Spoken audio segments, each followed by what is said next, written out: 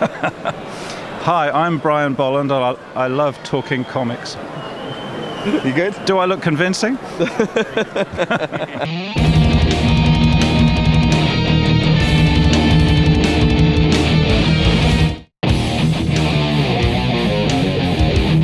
Well, I, as a kid, grew up on American comics. I was a fan of DC Comics, and I think my generation, me and Dave Gibbons, we were the kind of first generation of artists who were weaned on Marvel and DC Comics to work in British comics.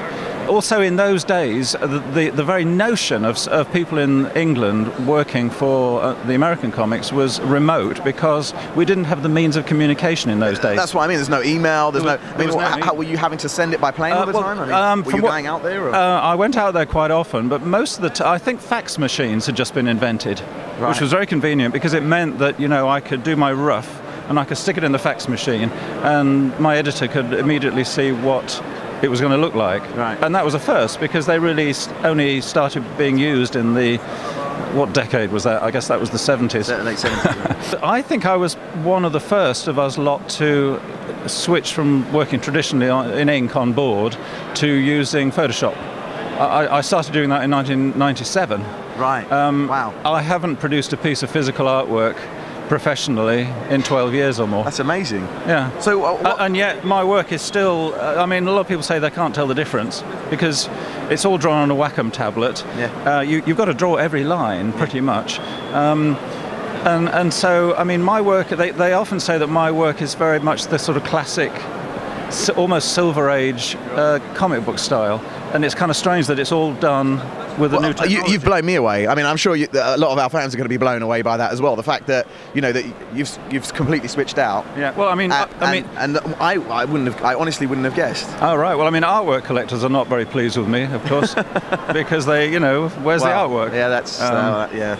But it's kind of sad. But it does. There are all kinds of things you can do on the computer. But people get the idea that the computer does it for you. It does not. You have to draw everything. Of course, yeah. Just as you would anyway. Yeah. What have we got to look forward to, Brian? Well, at the moment, I've just, I mean, only last year I brought out my sort of 30 years of work for DC book. Wow. Bit of Green Lantern in there. I'm a Green Lantern fan, sorry. Yes, my very first work for DC was Green Lantern. Exactly. I wouldn't mind doing more of that, but there's some very good artists on Green Lantern these days. Yeah. Patrick Gleason's very good, isn't he? Yeah. Well, they had all the Blackest Night and the Brightest Day, and they did, didn't they? Yes, they did. Yeah. I'm doing the covers on a new Dial H for Hero book, which I think is going to be fun because every cover is going to have a character on the front that no one's ever seen before. Right. Wow. Okay. So as for what else I'm doing, I haven't quite decided yet, but other stuff. If you're listening, Brian Bolland would like to do some more Green Lantern. Sort it out, please. We want to see it. Thank you very much. Okay. I'm just letting them know. Thank you. With The Killing Joke, what inspired you to do the work the way it came out?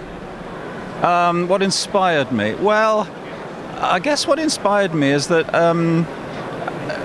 back in those days, Alan Moore, Dave Gibbons, Mick McMahon, Kevin O'Neill, we were all good pals and we were all kind of destined to do something together in some form. I was moving away from drawing Judge Dredd and beginning to work exclusively for DC.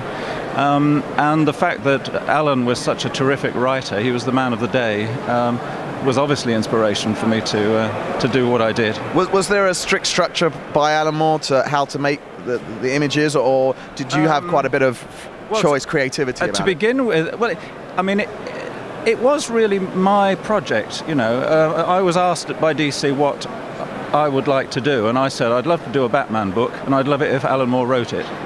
And Alan said, okay. I think there's a lot of people that would probably say that. Wasn't I fortunate? As for the layout and structure of the story, he had just recently done Watchmen, which was done on a strict 9-panel grid. So we did have a bit of the 9-panel grid going on in The Killing Joke, although we broke out of that a lot more often than Dave did in Watchmen. So Alan asked me what sort of thing I had in mind, and I said to him, look, I'd really like it to be a Joker book. With Batman as like a kind of almost an incidental character, and he went along with that, I think, because it was the origin of the Joker in the end. As to the writing of the story, of course, you know, being Alan Moore, I left him to get on with it. Sure. I didn't interfere in any way. What would you say to any other American creators who haven't seen what's going on here about coming over to the UK and being part of the LSCC next year? Well, from what I've seen of the American creators here, they seem pleasantly surprised. You know, there's a lot of interest in them because there haven't been big conventions in this town or this country for a while, not like the big American ones. So I'd recommend it to any of them. Fabulous.